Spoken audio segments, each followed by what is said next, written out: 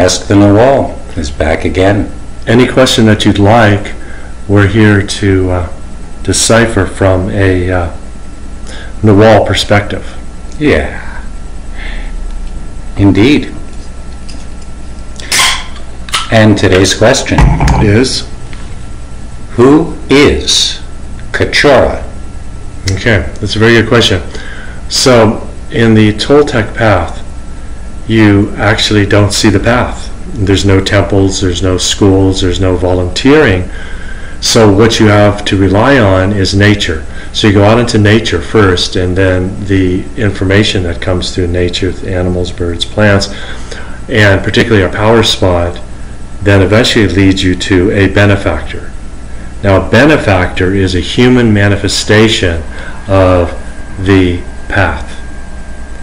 So everyone needs to have a physical benefactor point them out as on a wall.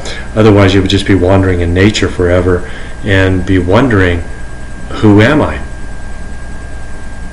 So when I found Kachora, it was interesting because I went into a building he was in, and he stopped the lecture and he said, the Nagual has just entered the building. Like Elvis.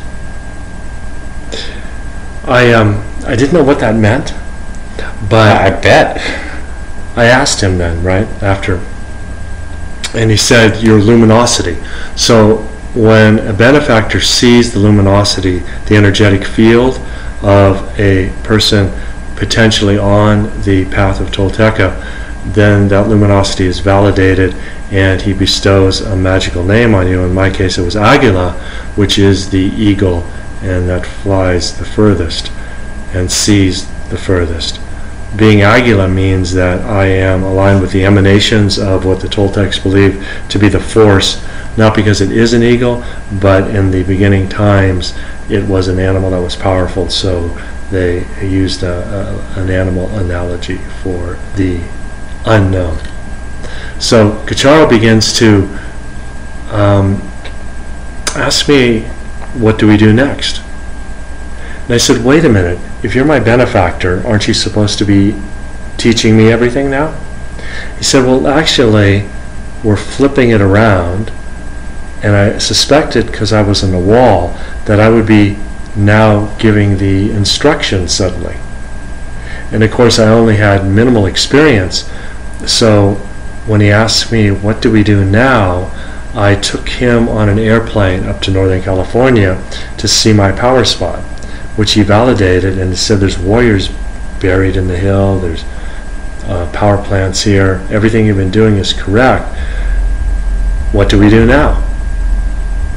So, well, let's go up to the cave up there and we'll invite some other people and we can have a ritual. So I take him up to this cave and this rock wall, and he does a magical pass looking out over my power spot, and this is a very steep rock wall.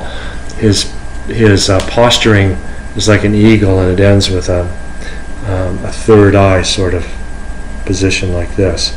And he swooped down, and then he came back and he looked everybody in the eyes and he said who they were. He then presented Twyla to me. It turns out that she was the one that I was to go to Mexico with, and that's how we met. So the benefactor is bestowing, is the best word. Bestowing the lineage on you, while a teacher is telling you what the lineage is. And that's Carlos Castaneda for me, and my benefactor, Kachora.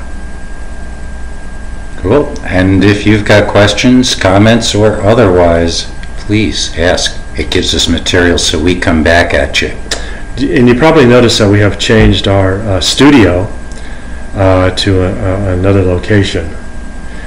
We did that intentionally because this is about perception and being a Toltec. So if any of you out there saw that the background has changed from our first 4 shows, then leave it in the comments section, and you are beginning to be a seer.